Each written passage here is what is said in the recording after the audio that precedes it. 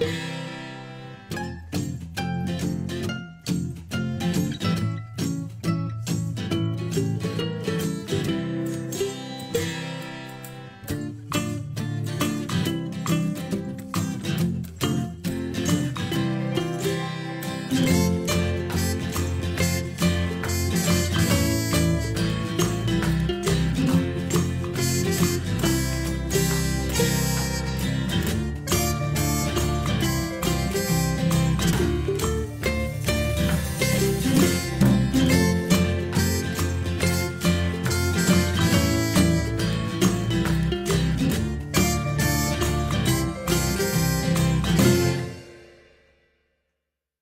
morning, guys. I hope you're having a great morning. This is Brittany coming from Burnt River Ranch. I'm just giving you guys an update video about what's been going on around here lately. So we actually just got a dairy cow. I just made a very short little video kind of introducing you guys to her. Her name is Penelope. She is a Jersey with a little bit of brown Swiss in her, but mostly Jersey. And we've been milking her every day now for about a week. And I really like her. She's super cool, and I'm enjoying getting to do that and learning how to make our own dairy products. So far I've made butter and sour cream, and what else did I make? Oh, we made farmer's cheese, and then obviously just regular milk and cream. So that's been a cool new adventure that I wasn't really planning on doing quite yet, but the opportunity arose and I didn't want to miss out. In our area, there's not a lot of milk cows available, and when there is, they go fast. So we decided to jump on it and go for it and start this new journey, this new adventure with her, and it's been really fun so far. It has been a lot of work. We are milking by hand, and every day I get a little bit better at it, a little bit stronger. Every day is kind of figuring out a new technique, method, learning how to properly pinch off the milk in the teats and bring it down, and just, you know, getting my body used to that movement. It is a lot of work and takes a lot of strength, and I'll show you guys in another clip, but she has one back quarter, her teat on her back quarter. It's milkable, but it is definitely harder to milk out and takes a lot more strength to get that one going. So that one is a little bit frustrating, and I actually wouldn't doubt that might be the reason why they decided to rehome her. She's a great cow otherwise. We don't even have to put her in a stanchion or a head gate or anything to milk her. We just tie her up. She's halter broke. She leads really well, and yeah, we just tie her up to milk, and she stands there really good. She does get a little bit distracted by humans wandering around, because she just loves humans so much. She kind of follows you around the fence, and she's always calling to you and stuff. So yeah, so that's been fun. I'm really disappointed that she didn't come with a calf. I really wanted to do calf sharing, just in case something happened where we couldn't milk that day, or, you know, like maybe we wanted to go away for a weekend. Our plan was that we would be able to just leave the calf with her on those types of situations, or in those types of situations. But because she didn't come with a calf, we can't do that. So we are tied down to the farm, milking her every single day, whether we want to or not. So actually today, I'm going to a family member's house of mine, and I'm going to pick up a heifer calf from her, and we're going to attempt to graft it on to her. I don't know how that's gonna go.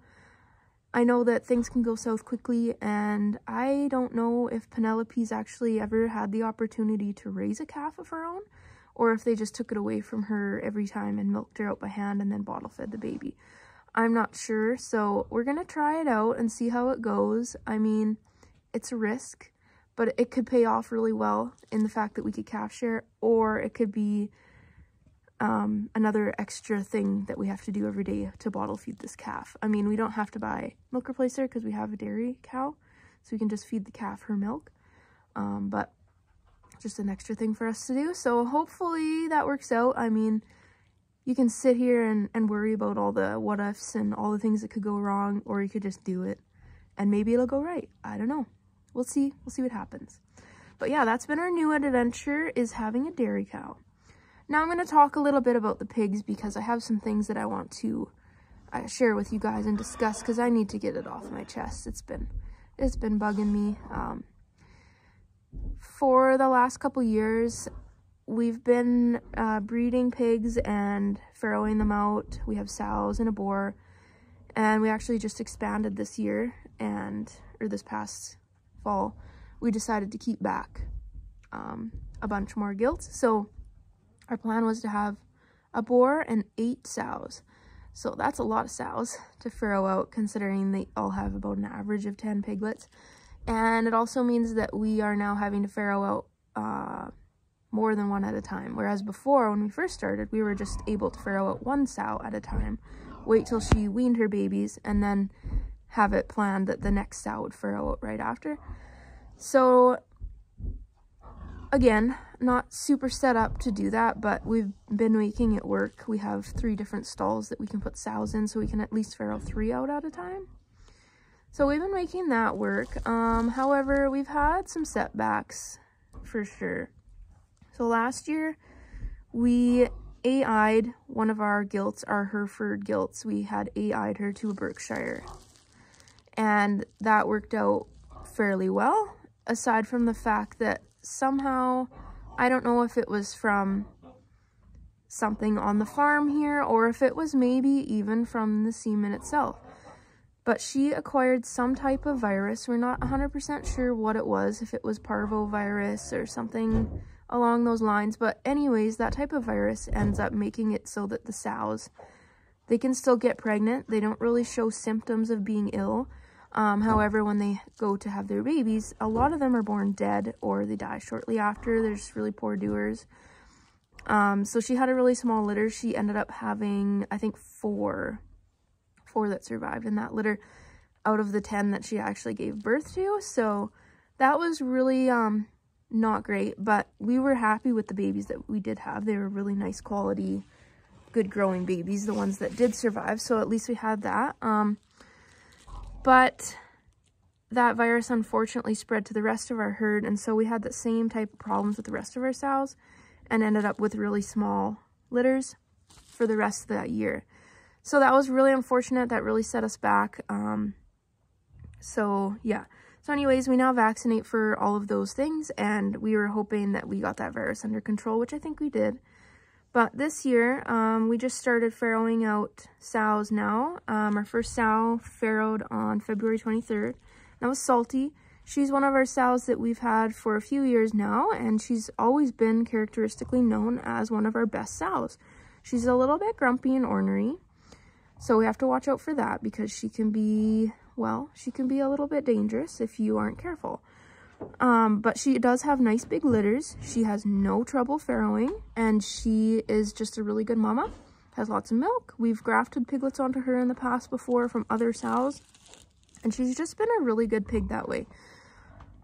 However, it's like just when you're starting to get in the groove and let your guard down a little bit, that's, I feel like, when problems start arising.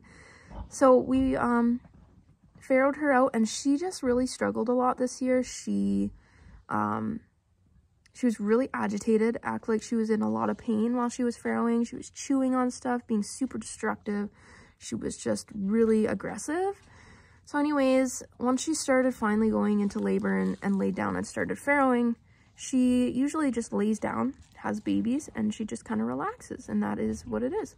But this year, she was super clumsy, and she just kept getting up over and over again. And usually I like to stay with my sows while they farrow if I can, just to make sure that I can prevent some problems from happening, like babies being stuck in the sack, or, you know, I can move them out of the way of mama if she does decide to get up. But this time, yeah, Salty was just really, really agitated and stressed out. So I decided, you know what, I'm just going to leave her alone. I'm going to leave her alone for an hour and check on her later. So I did that. And when I went to go check on her after she had finished, there was two dead babies in the farrowing stall. And also she had stepped on another one, and it was like in the process of dying. So yeah, that wasn't great. So that also kind of signaled to me that regardless of if I was there or not, she was still doing the same thing and having the same struggles.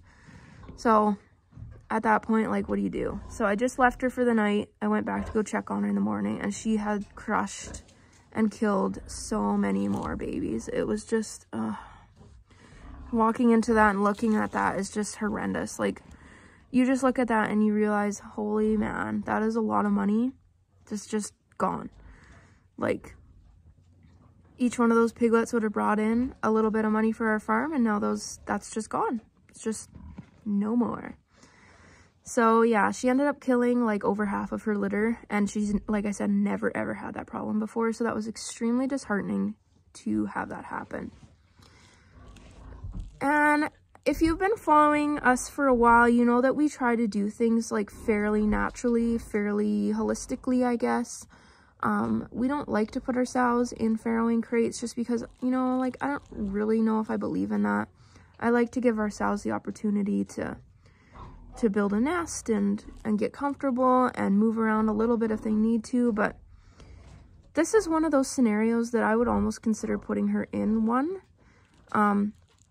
I know it's terrible to be in pain and not be able to, like, move around, turn around and stuff, but at the same time, like, if you're not a good enough mother to realize that you just stepped on and squished and crushed your babies, like, that is also awful. So I don't know what the answer is there. Like, I know there's lots of people that are super against farrowing crates, and I get it. Like, I'm of the same opinion, really. But for those that use them, I kind of get it.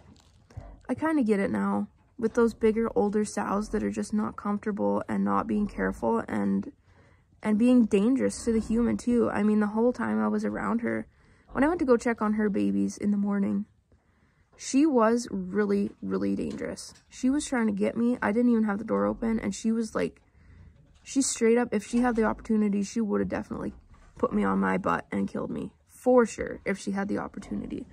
And I didn't even have the door open yet. So I wasn't even physically in the pen with her at the time. So, yeah. I don't know. I know how people feel about farrowing crates, but at the same time, I kind of get it. There are some situations where maybe it's a better option for both the sow, for her babies, and the farmer. So I don't want to say that I'm, like, pro farrowing crate or that we're going to, like, switch our whole farm over to that or anything, but I'm just saying, like, the people that do it, I kind of get it.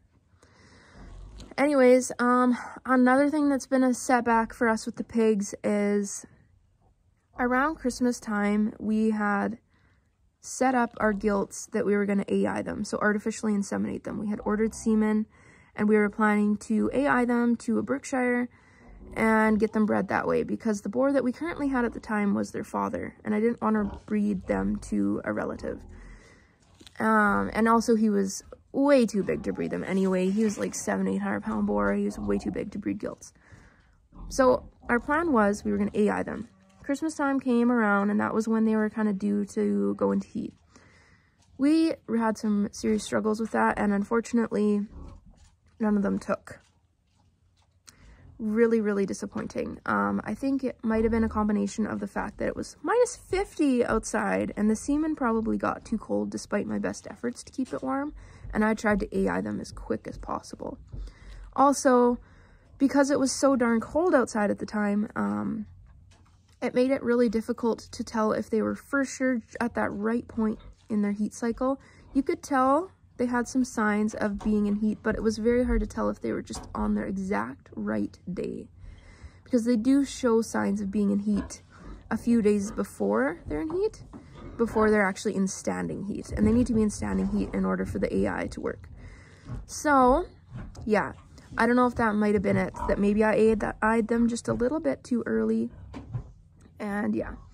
So anyways, that didn't take, and then we ended up selling our boar because of him being related to more of our herd than not. So we have a new boar. We drove all the way down to almost Calgary to go get him. He's a Hereford, and our intention was that he would be old enough to breed our gilts in the fall or late winter. Well, we've had our gilts in with him now that the AI didn't take for a good 3 months, quite a few cycles now, and he is just obviously not getting the job done. He's a little bit smaller than them, but in my opinion, he's not that much smaller than them that he shouldn't be getting the job done.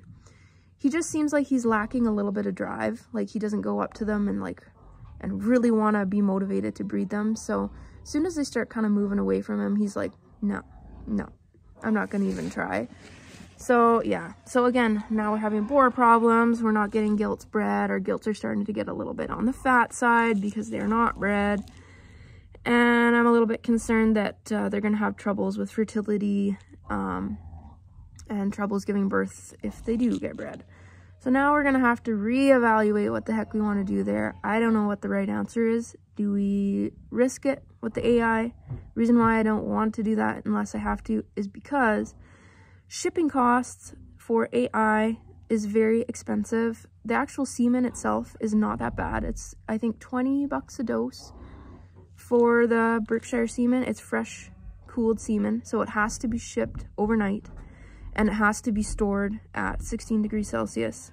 It's good for up to 7 days, which is great if you have all your gilts kind of in a close enough cycle that you can order it all at the same time and get them all done during that 7-day period.